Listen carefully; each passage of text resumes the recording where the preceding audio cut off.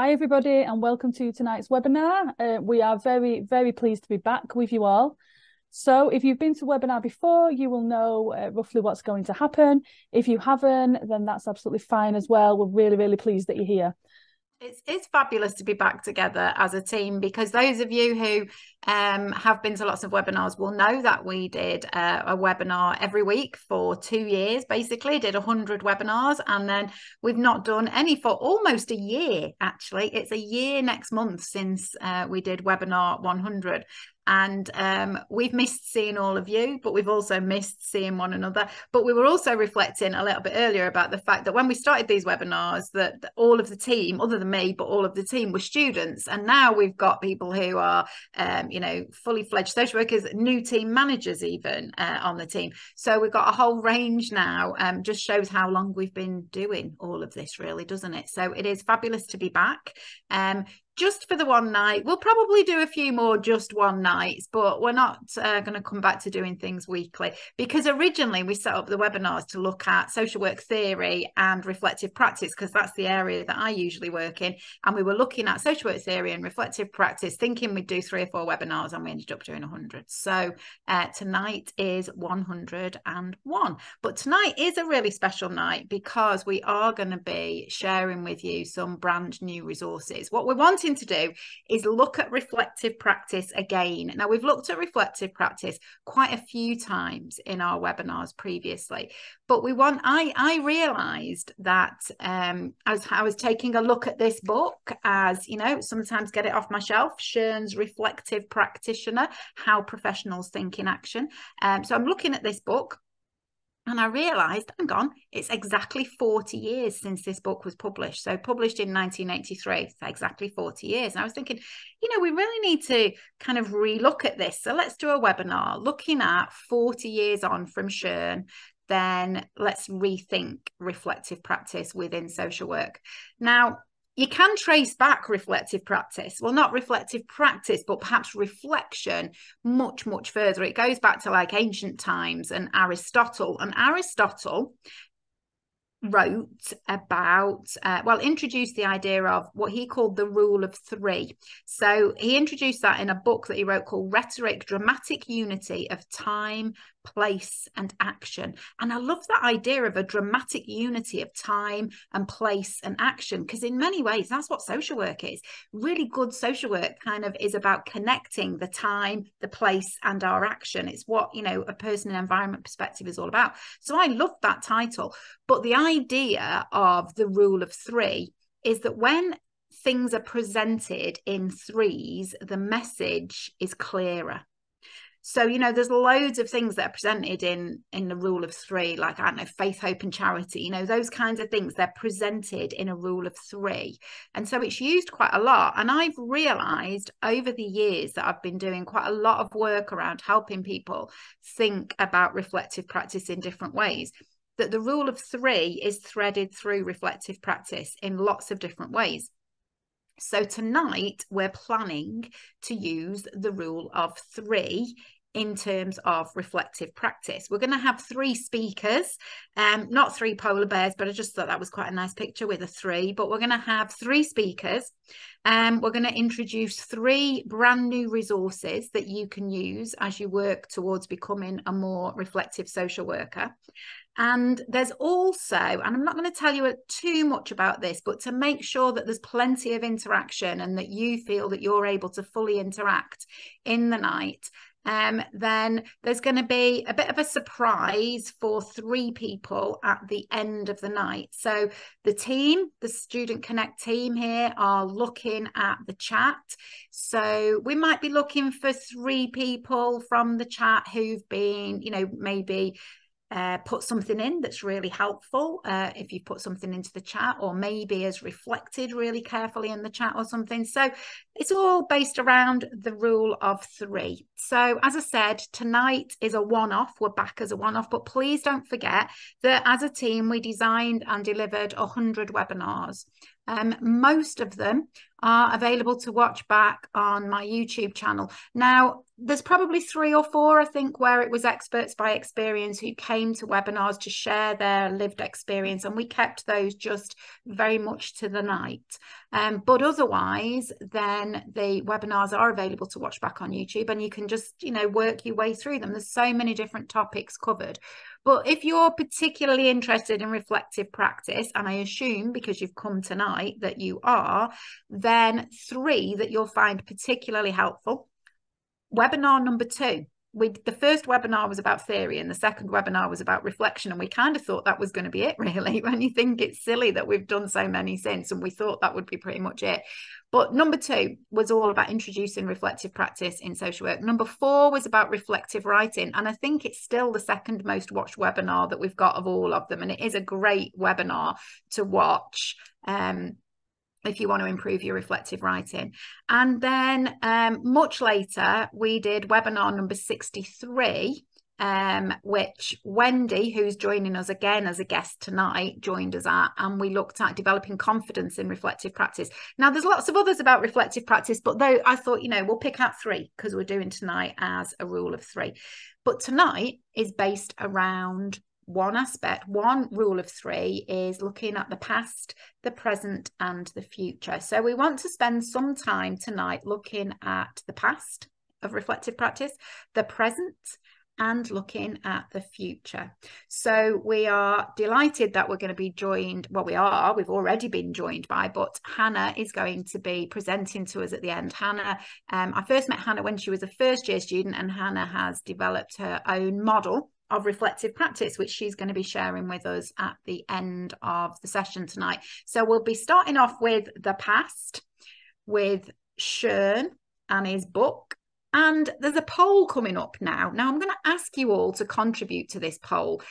I think we've been told in the past it doesn't come up for everybody on every device. So if the poll doesn't pop up for you, don't panic about it. But Chris is just launching a poll now, which is going to ask you 2 questions.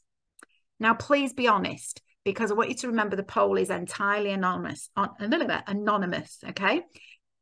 This book, Schön, I think it is the most heavily referenced book on reflective practice, not just in social work, but to be honest, in all professional training. So the first question that we're asking you here is, have you quoted or referenced Schön? And we're giving you the options of yes, no, and unsure, because we're thinking, you know, if you qualified a few years ago, you might not remember whether you referenced him or not. So we've given you an unsure for that one. But underneath, we're asking you, well, have you actually read the book? And there we're giving you the option of yes or no. And we're going to see what comes up here. We're asking you questions. Look, we've got quite a lot of people voted already. I think 430 odd votes so far. Keep going because there's more than 600 people in the webinar tonight.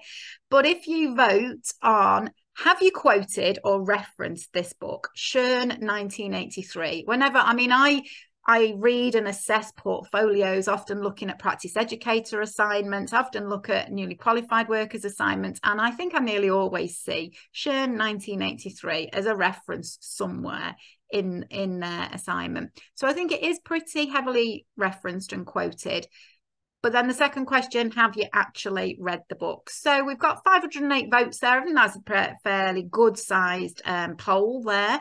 So Chris, if you want to end the poll now and launch it so that people can see.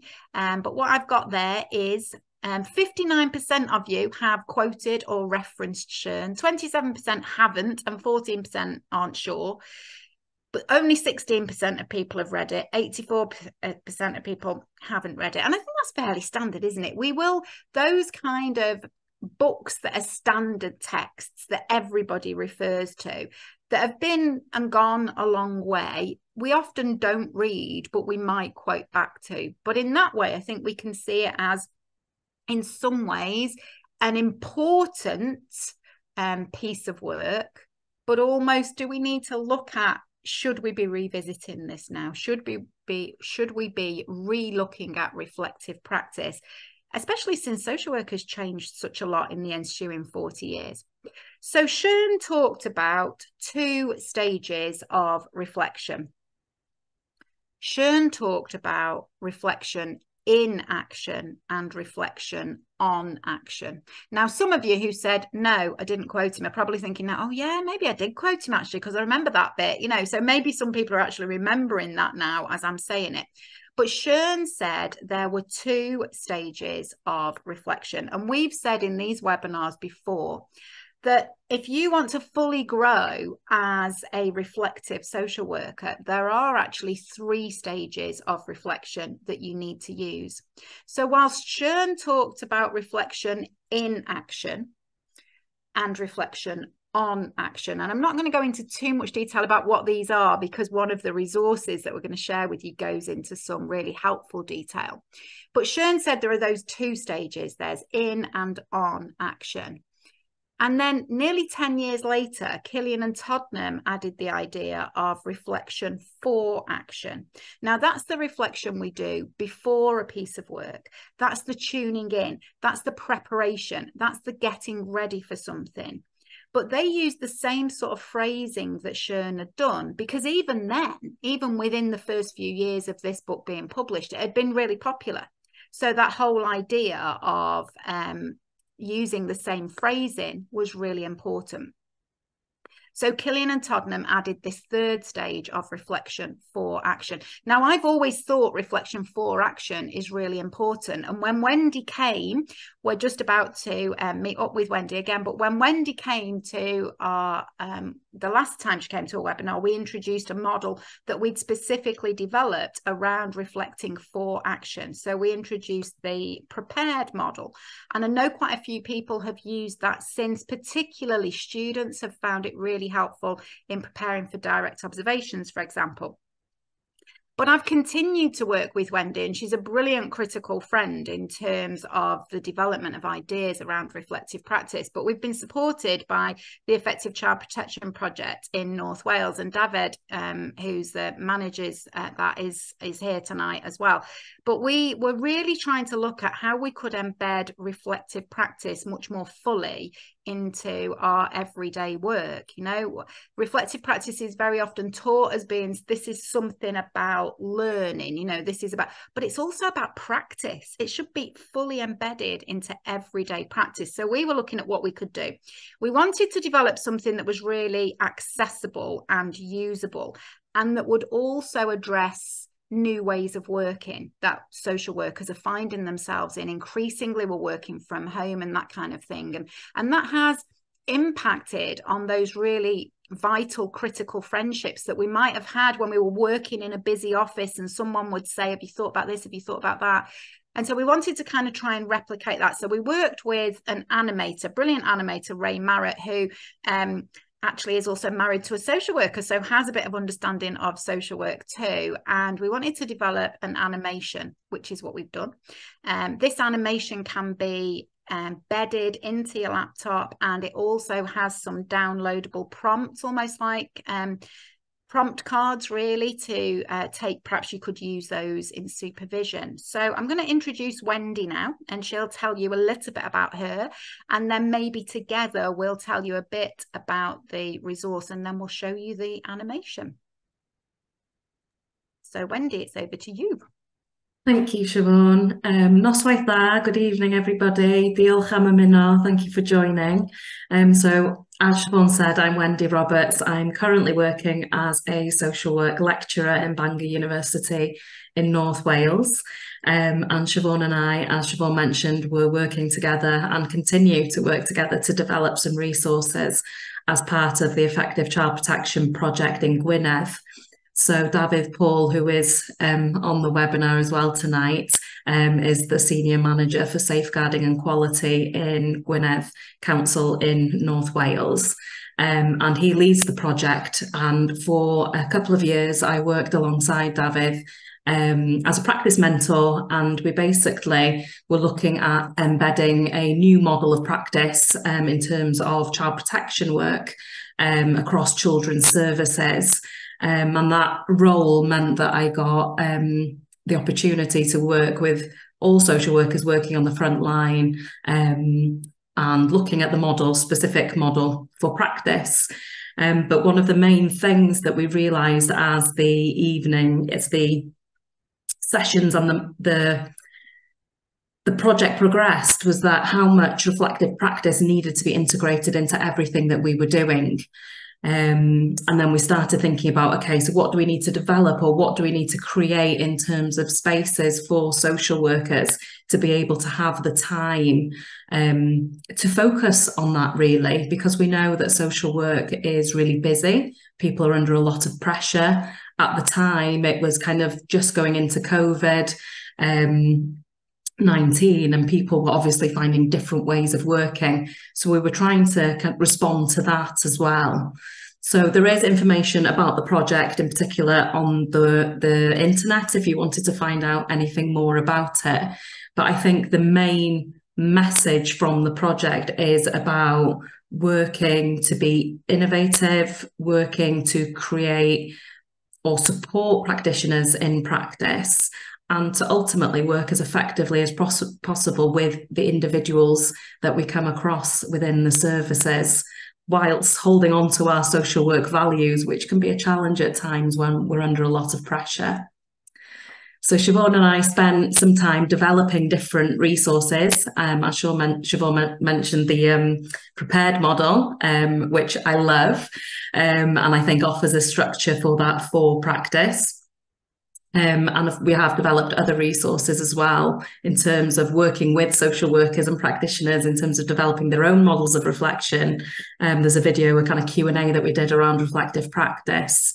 But one of the things that I think we started talking about, Siobhan, was how do we make something more accessible, contemporary, that would maybe link into different ways of learning, knowing that people have different learning needs as well, and that maybe creating something that was animated might offer somebody a different space to just looking in a book or reading in an article, for example.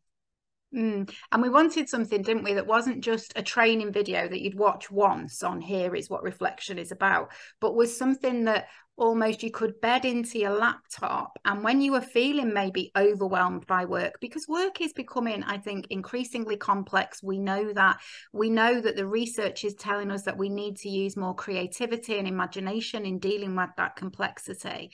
And so some people have said the screen has stopped sharing. Don't worry about that. It's stopped sharing because we're going to share the video with you now, and the video needs to be shared differently.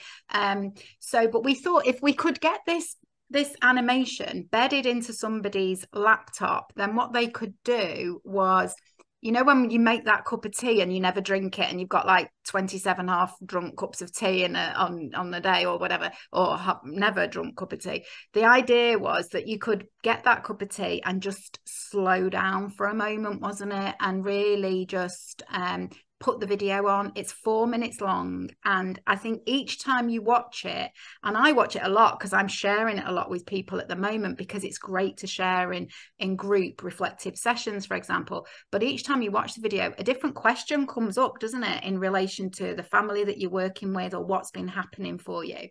And so, you know, the team also helped us to plan it, and we used them to test it out, and they said, oh, it goes really quick and you can't get all the questions down. So we also developed the downloadable material.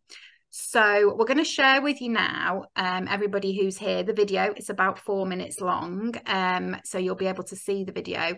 But then Dave will be putting into the chat the link to the video on YouTube. And if you go to YouTube and watch it there, then alongside of that, you'll find the downloadable material that you'll be able to download, print off, and take it into supervision. And just to say to the Effective Child Protection Project in Wales, I think it's brilliant that not only have you funded this for your own staff who have been using it for some time, but you're just opening this out to all social workers, which I think is just incredibly generous and thoughtful, really, around looking at providing reflective resources to everybody. So I'm going to pop onto sharing the screen slightly differently, so that everybody will be able to see the video now. Now, we did test this out before, but it's always slightly scary when your tech is running live as to whether it's going to actually play. But here we go. The video should, I've got to move my little box. The video should play now.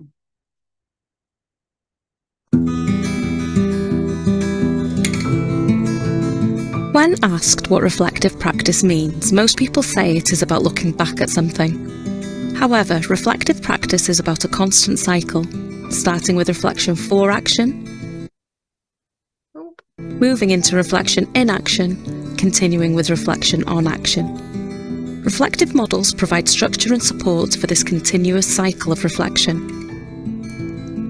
Reflection for action is arguably the most important stage of reflection, and yet in our work things are so very busy we may lose sight of the importance of this stage.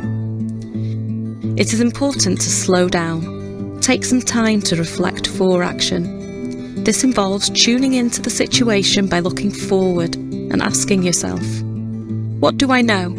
What don't I know? What might happen when I do this?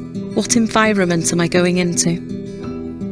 Next, think about the opportunities you might have in this piece of work, as well as the obstacles you might face. And consider, am I being balanced in my approach? Am I prepared for any eventuality?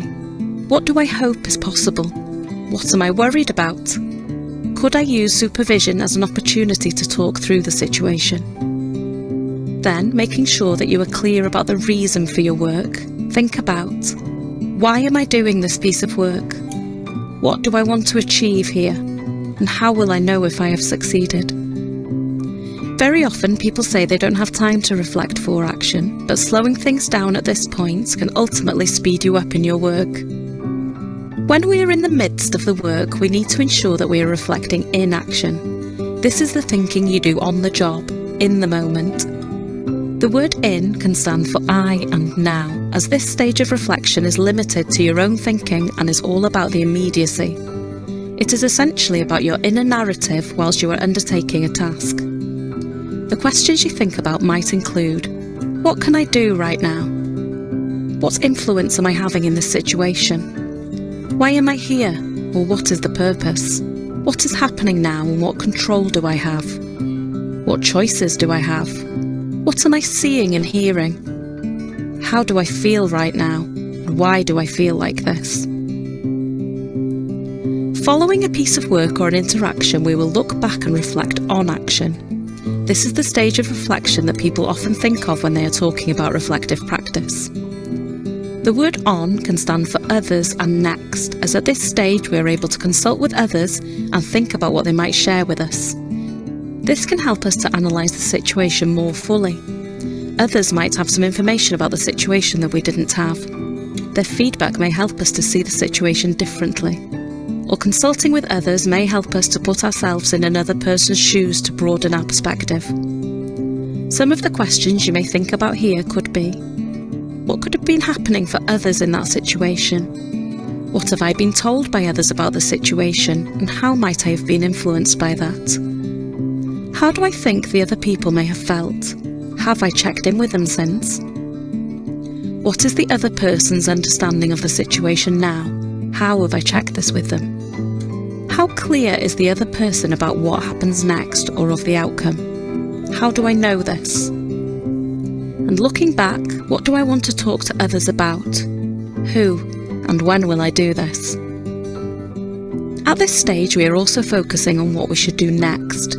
Perhaps what we might do differently in the future. Some of the questions you may think about here could be, how clear am I about what I need to do next?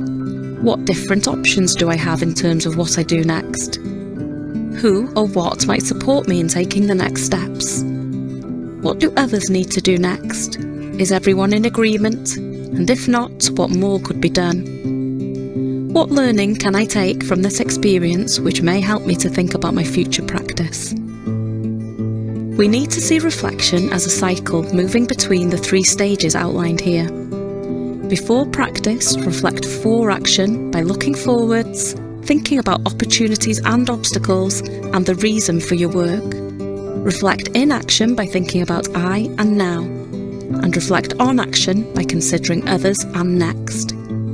These stages can help us to promote our professional curiosity and to be fully connected at all times within our practice.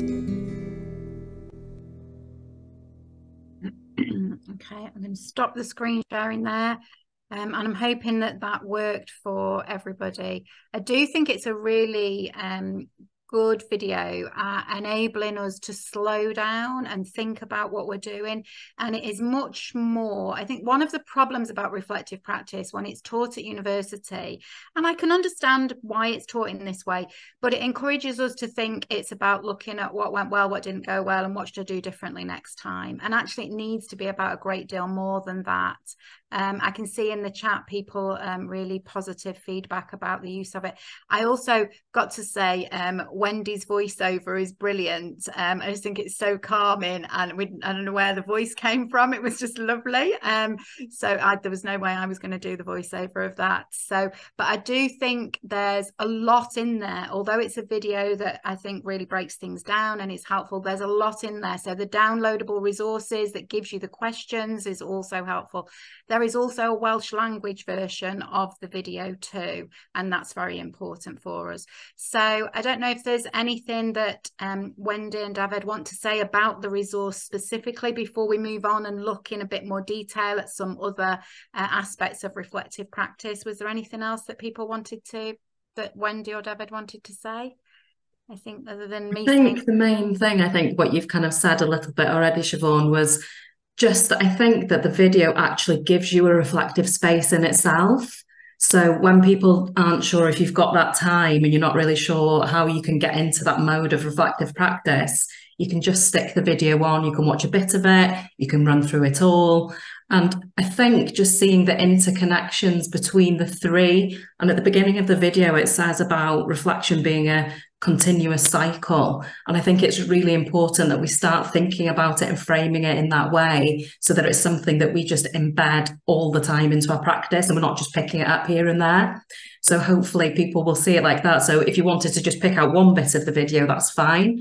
As Siobhan said, there's prompts that can help you to structure it a bit more and take you a bit deeper into reflection. But I think just taking that 4.5 minutes just to give yourself that space at times will be really useful too. Yeah, thank you. Thanks very much for that. And I think what's really important for us to say is, you know, it's building on the ideas of Schön. It's building on the, you know, Schön's ideas about reflecting in and on action, but it's making it that bit more modern and up to date, and also in a way contextualizing it to contemporary practice. So yeah, thanks very much for sharing there, Wendy. So as we kind of just want to really reinforce the need for that reflection for action stage that the video introduces, I think, you know, students and new workers, I think, are always going to need more time to reflect for action, because we're asking you to do things that perhaps you've not done before, or we're asking you to do things in new contexts. But I think it's really important for those of you who are here who are more experienced workers, you know, don't lose sight of the fact that this is essential for everybody. I think we need to spend more time front loading our reflection rather than, you know, hindsight. What about social work with foresight? I think that's really important. So if you're a supervisor or you facilitate reflective discussions with other people, be honest with yourself now and think about how much of your session when you're doing a reflective conversation is about looking back, and see if you can change that into looking forwards, because I do think it's that, I suppose, reflection for action that's really important. Now, I've moved to Northern Ireland a couple of years ago, as you'll know if you've come to these sessions regularly. And when I came to Northern Ireland, I loved the fact that they talk about it so much more over here, reflection for action, but it's called tuning in. And actually, Northern Irish students, so those of you who are here from Northern Ireland, you will know that you have to write tuning in statements that you take to your supervision, where you tune into the piece of work that you're doing. And Taylor and Devine in 1993 talked about this tuning in, but they used an analogy of it's like having an old radio that you need to tune in so you get some clarity about what you're going to do. Well, I love a good analogy, so I went with that. You know, I thought it was great.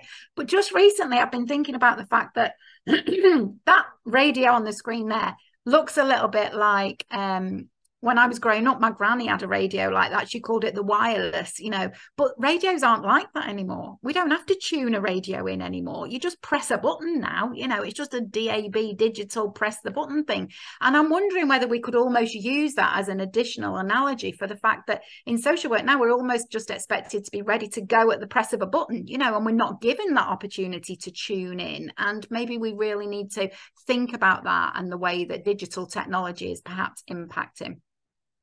But because tonight is all about the threes, I thought we would just maybe share very quickly 3 different ways of reflecting for action or tuning in. So 3 different models that could support you in this reflection for action.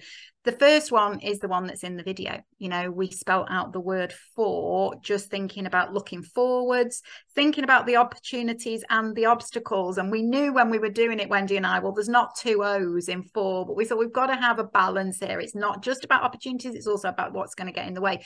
And then the reason for your involvement.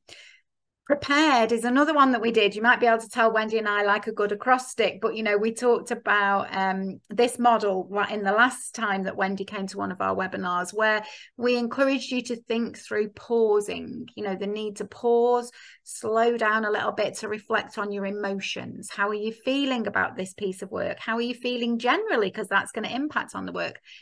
Thinking about the purpose of your work, why you're doing it, the actions you need to take, and then ask yourself, are you ready?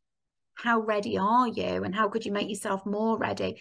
And then what do you know about the environment and the wider context you're going into? And then possibly thinking through the decisions that you might need to make as part of the work. So prepared could also work for you. This is one I think is particularly good for preparing, for example, for direct observations for those of you in the audience who are students. In terms of the Northern Irish context, then Douglas and McColgan in the late 1990s developed a specific model for Northern Ireland for tuning in. And in a way, this is more of a kind of checklist as the things that we need to consider when we're going to get involved in somebody's life. Legislation, so what's the mandate for the intervention? Policy and procedures, what might be relevant in this piece of work? The theoretical considerations, the previous knowledge that you could draw on, tuning into your emotions and feelings, the skills that you've got and you might need to draw on, and values. Now, I've very much summarised that there, and there is more detail in Douglas and McColgan or Douglas's article in 2008, but it gives you an idea of the need for us to really think about the work that we're doing. So that's the first resource that we wanted to share with you, but we're also today looking at the threes. We've talked a little bit about the 3 stages of reflection, but there's also, I think, 3 spaces of reflection. And Wendy talked about how that resource in itself gives you a space. But I think, again, this is this bit about in the present moment, we need to think about how things are different, because as recently as 2018, I, with Joe Finch and Prospera Teddem, reported that the 3 most common spaces of reflection social workers talked about was the car, the bathroom, and bed. Now, I want a quick notice there. You know, if you say you're reflecting in bed, I get why people say that. Sometimes it's the first quiet you've had in the day. But if you're waking up at 3 o'clock in the morning thinking about work, that's not reflection. That's stress, and that needs to be addressed. Harry Ferguson at the start of the pandemic said, look, we've really got to find new thinking spaces, you know, because it's changing. We're not in the car as much anymore, you know. I'm hoping we're still in the bathroom as much and bed as much, but, you know, things are changing. And I think what this means is we're mostly on our own in those spaces of reflection. So we need to be aware of that. You're mostly on your own. Because we need critical friendships. We've already talked a little bit about critical friendships. We need those critical friendships. You need those people. And maybe your critical friend is here in the webinar with you tonight. You could give each other a shout out in the chat if you want to. Thanks for being my critical friend. But, you know, we need that person who is going to ask us those questions that we can bounce our ideas off, that we can reflect with together. But a quick note here. Be really careful when you're reflecting that you're not being overly self-critical. A newly qualified worker told me recently that she thought she'd become her own critical enemy. And that really struck a chord with me, you know, that she was criticizing herself too much. And so think about when we're being reflective, if you're using that old way of, you know, what went well, what didn't go well, what should I do differently? The big focus there is on what did I do wrong? And I think we've really got to make sure that we don't get into this overly self-critical stuff. In terms of the second resource that I wanted to tell you about tonight, is a new book that is not quite out yet, but is gone to print, so is ready to pre-order. And I was thinking, when I realised that the Reflective Practitioner was 40 years old, I thought we need to do something new. So I did the Reflective Social Worker, which has got 3 sections, because it's all based around the idea of 3, introducing the what, why and how of reflective social work, the stages, the steps, the spaces of reflection, and then models of reflection, looking at the difference between process, component and practitioner designed models. There is loads of stuff in it. I called it, the subtitle was A Little Practical Book. And then I kind of thought, well, it's not very little. It's like more than 200 pages. It's not very little, because it just kept growing and growing, because there's so much that's connected to reflective practice. There's stress and burnout. There's moral injury and self-care. There's analysis, there's professional curiosity, there's reflective writing, there's reflective supervision. So there's all of that and loads of hints and tips. You know, there's 3 different models you can use for professional curiosity. There's 3 different ideas for the assessment of reflection, for example. But a really key thing, and the first bullet point there for me, is anti-oppressive reflective practice, and drawing on the brilliant Prospera Tedham, who's a great friend of the team, who I think is here tonight. Drawing on Prospera's work, then I've tried to really think about how we can decolonize teaching about reflective practice, how we can make this, you know, less white male academic sort of, you know, how we can move that on and decolonize it and draw out a lot more ideas around the connectivity between anti-oppressive practice and reflective practice into anti-oppressive reflective practice. There's methods throughout. It's a very practical book, and keeping in line with the 3 team members have contributed. So Kai, whose reflective writing had improved so much that he's talked about his reflective writing, and Chris, who's now managing and supervising, talking about reflective supervision as a new supervisor, and Brett talking about tuning in as a Northern Irish student who had all of that tuning in to write about. So there's lots of hints and tips and practicalities in there. Another 3 that I think is really important, and I think I really wanted the book to totally get us to that top step of reflexivity within social work.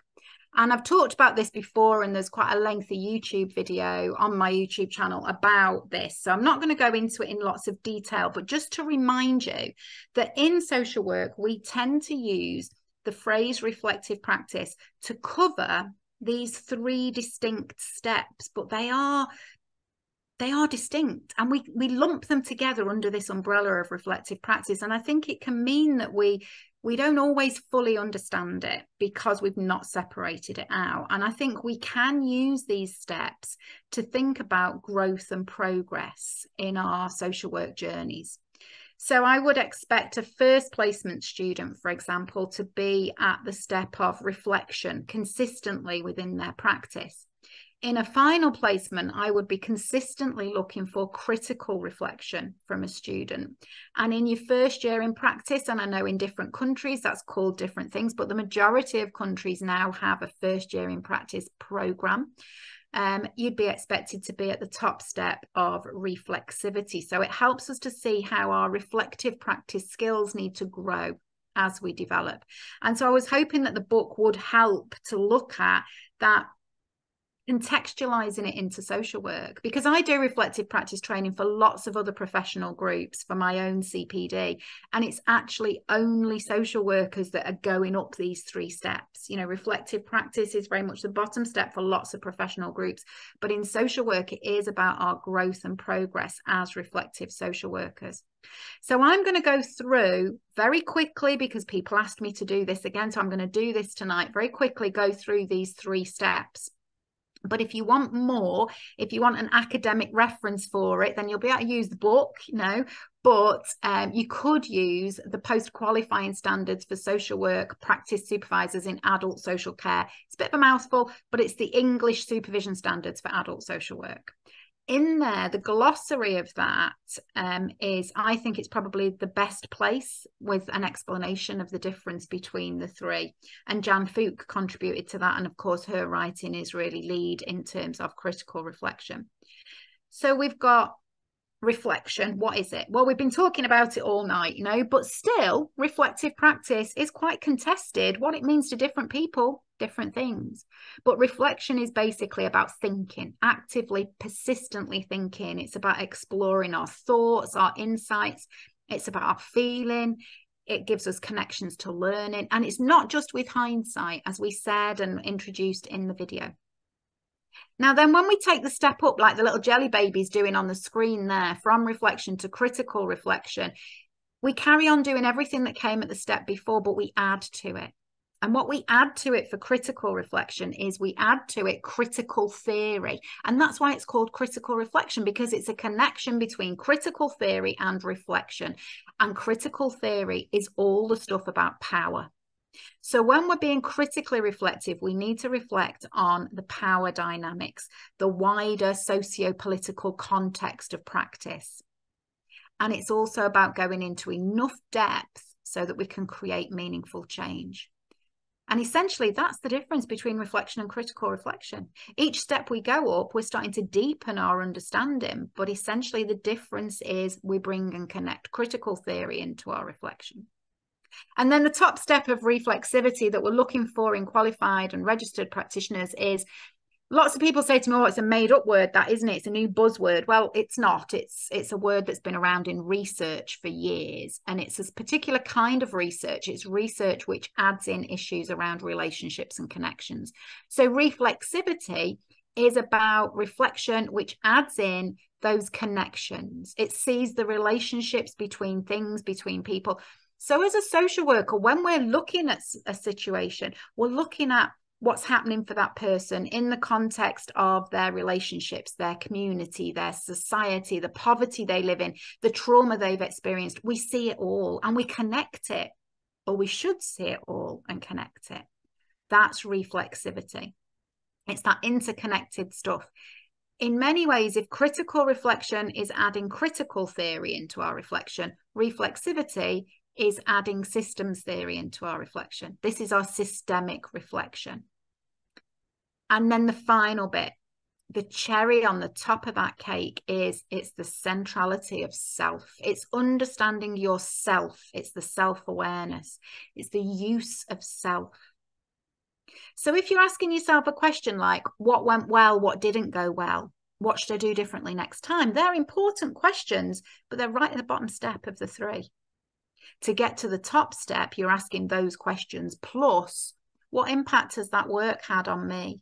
What impact have I had on that family and that situation?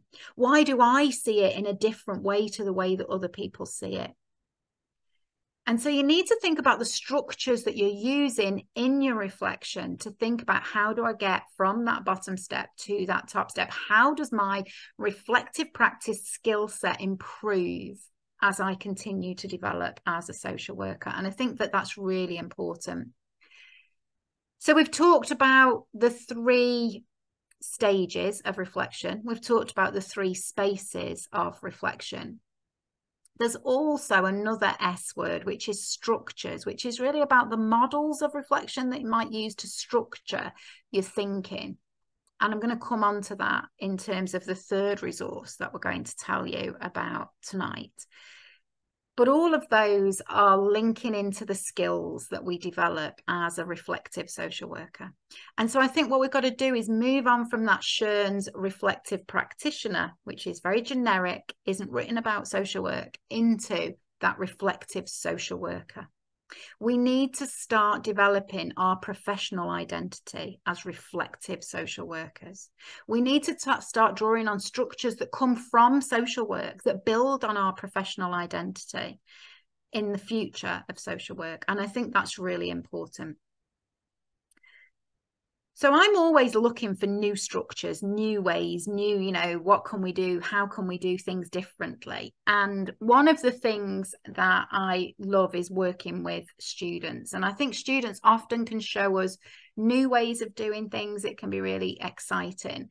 And you'll know if you've been to our webinars before that I am neurodivergent. I have a brain injury. Kelly and I earlier this year co-edited a book where neurodivergent students and social workers shared their narratives. And I think being neurodivergent and looking at how we can work as neurodivergent practitioners is really important. But in many ways, the neurodivergence, I think, connects into reflective practice more than anything else, because reflection is essentially about our thinking. And there's divergence in thinking. And I think when we're told that's the structure to use to reflect, that doesn't work for everybody. So I've been talking a little bit about the past and the present, but it's finding your way that's the most important thing. It's finding what works for you. And so I said to you at the beginning that we're going to end this session, not quite end, but in our second guest, our final speaker is Hannah. And I met Hannah because her university lecturer contacted me. And so Hannah is now a second year student, but when we first met, you were a first year student, I think, Hannah, weren't you? When we first met and talked about your model for reflection. So do you want to pop your mic on now, Hannah, and tell us a little bit about what you've created? And people, I think, will be blown away by your new resource. Oh, that's a very kind introduction. Thank you. And good evening, everyone. Yes, I'm Hannah, and I met Siobhan just came to my end of my first year studying social work. And what we have to do at the end of our first year is we are supposed to demonstrate sort of how our learning journey was and the things that we've picked up on and some really poignant moments that stuck up in our learning. And we have to present to a expert by experience, a social worker, and our academic advisor. So we're also encouraged to bring an object along that can act as a sort of metaphor for that journey that we went on. And I started to think about what my object might be. And I was really keen for it to sort of take shape of how I was going to be a practitioner and sort of how my practice was going to be. And one of the key things that I picked up on in the first year was the context of social work and the history and how that's kind of created a bit of a power imbalance there. And I really wanted to sort of address that. It's going to be one of the key things for me, I think, when I go into practice. But when I brought my object in, I created this object. So what it acts as is it's quite an inconspicuous box. And the idea is that nobody's going to think anything about this box. It's just here, and what's inside is what counts. And that's sort of how I wanted it to look like for me. So when I go and meet people, they don't know what I'm coming to bring, but when we start talking, then that's when all the ideas come. So I was going to hand over my knowledge, my box of knowledge, over to the expert by experience, and they're the experts. So we were going to, then the expert will take off the lid, and inside the lids we'll have all the information that I have as a social worker. So they're the experts. We work with their expertise and what they need. I have all this knowledge, but there's no point me giving them something they don't need. So I'll be completely directed by what they need. And what I was hoping for it to be was quite an interactive, like an interactive presentation, because I find it quite awkward to have, so like when you don't know the audience, I find it quite awkward to keep eye contact, and I didn't know anything about the audience either. So I thought by having a tool or an aid in my presentation, it would act as a sort of an awkward sort of breakdown or an icebreaker, that's probably the better word. And the interaction of the tool was great, because I got so much information from the people that I was presenting to. Like they reacted to the tools, they were taking the hats off, and they were saying all these ideas of things that they were thinking of for it. And that was really lovely, because it actually became more about the tool rather than me having to talk through my experience for the year, which was great, because then all these ideas came out, and I met Siobhan, and it's become a reflective tool. And what's really great about it, it has so many potentials. So one of the ideas that we came out of, so it's moved on now from the box of knowledge. It's more about the LOTUS model. So we came up with that idea because the little petals here are the ones that come down, and it looks a little bit like a lotus flower. And we like the idea of it coming out of the muddy waters, like a reflection. When it initially comes through, you're thinking, you're trying to work through it, just like the lotus flower as it's growing through. And then it becomes a beautiful blossom, which is sort of how we would imagine a reflection to be, like when we have a little bit more clarity around it. One of the ideas I was thinking about with this, and we were sharing some ideas about, was for effective supervision. So having like a physical tool that you can enter into a room and leave your workload. So you're leaving social work behind, and then you're going into your effective supervision, and it acts as like a very present experience, because what I've got on here on some of the petals are PCS. And I was sort of wondering if you could sort of work through those PCFs in effective supervision. It'd be more dynamic as well. And I think that rather than sitting down and looking, because this is what's throwing me off a little bit, because I'm looking at notes on my pad, and that's not how I work. I work more talking to you, and it throws me off a little bit when I see words, and that's because I have neurodivergent myself. And so these are why these tools are more interactive, and I think that's sort of more helpful and fun. But yeah, that's what I'm sort of thinking. And we were also having a little talk around it being used in therapeutic services. And I had an idea this morning, actually, because when we've been sort of learning about EGAN interviews, and when we go in and trying to get to know people for the first time, that's a really delicate interaction. It's your first interaction, you know, you want it to be a really positive one. And I had this idea of using the box with children, and it could be sort of, this is the child, they're at the center, they're at the middle, and they're the core, and this is their world around them.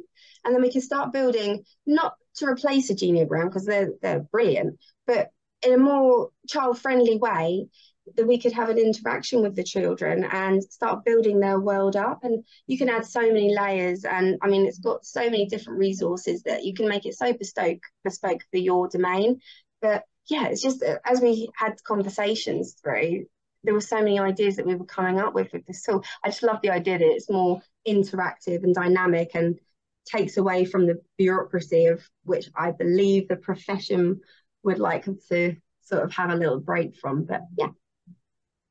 Thank you so much, Anna. I just think the tool's brilliant, and you know, I went off and I got one, and I have built my little box, and I'm going to do something with my little box. So if people are interested in it, because I'm very much about, I'm always encouraging people to develop new ideas and think about things differently, and instead of everything having to be written down, you know, maybe you could do it in a more visual way. But I think what you've created, Hannah, is something very different, because you've created something tactile and more active as a reflective tool.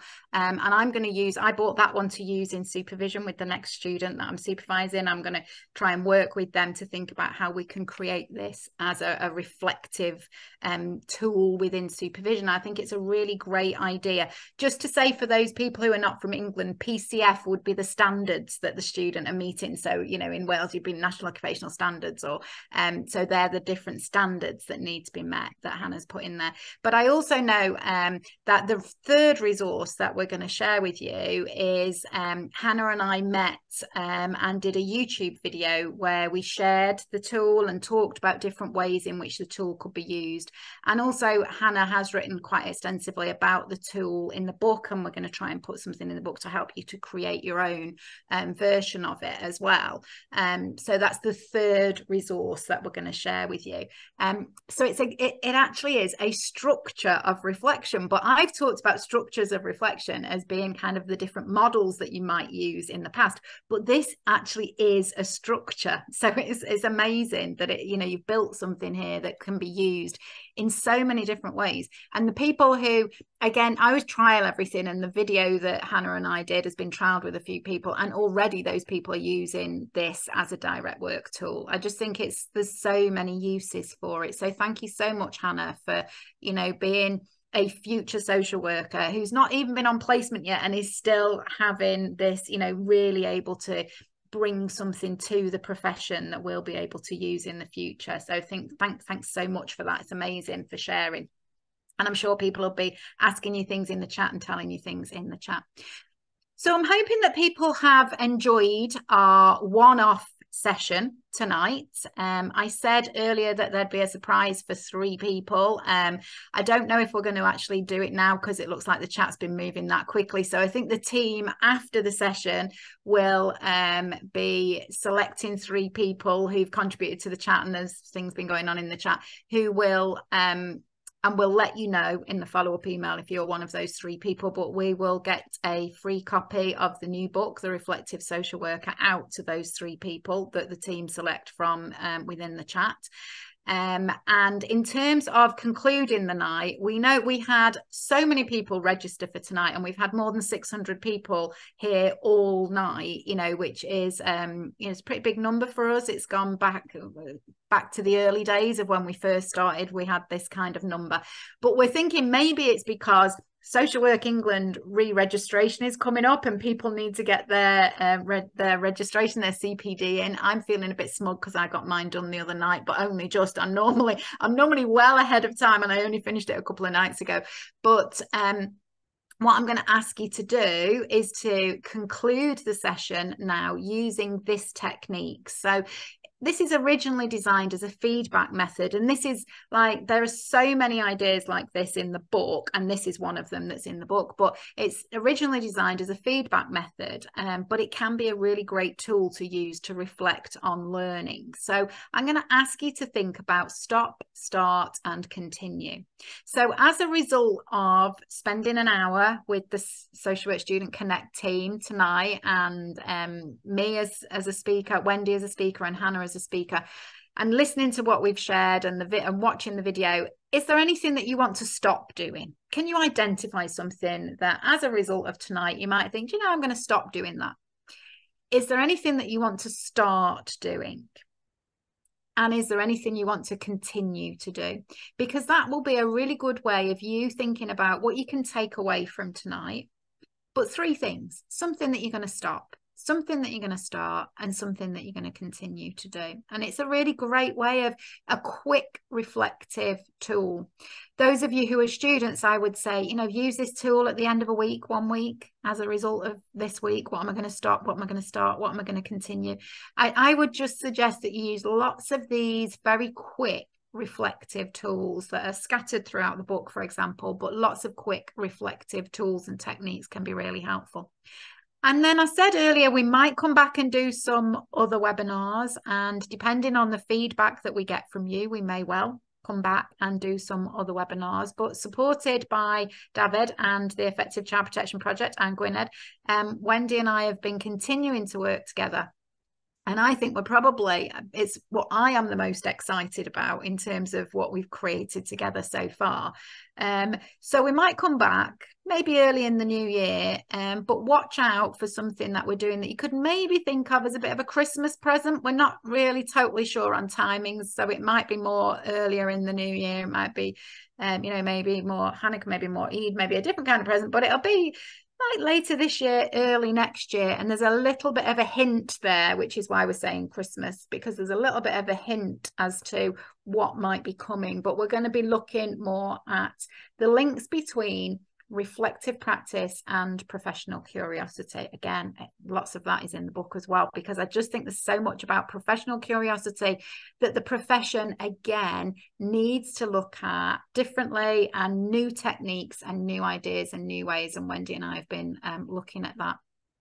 So thank you ever so much for joining us again tonight, and we're hoping that you found it useful tonight. I can see that the chat is still going very quickly. I don't know if anybody else wants to say anything. Nobody's had a chance. Is there anybody in the team wants to say anything quickly? But I think we're through that. We've shared the 3 tools with people. Is everybody happy? David's waving, so I think that means David's ready. Is everybody happy? Are we happy to go? Thank you so much, everybody. The chat's going. It's busy. So if you were here live tonight, you know that you will get a certificate, you will get a follow-up email, and we'll send you the links to all the resources that we've talked about tonight in case you've missed any of them. So you'll get all of that. And if anybody was putting questions and things in the chat, then the team will look at that in the notes that they send on to you. But please recognize that this isn't our full-time job. We all have full-time jobs, or we're all full-time studying, so it's probably going to be at the weekend, and it's all voluntary, so that'll come out to you soon. Thank you ever so much, everybody. Thanks for joining us again, and good night. Bye.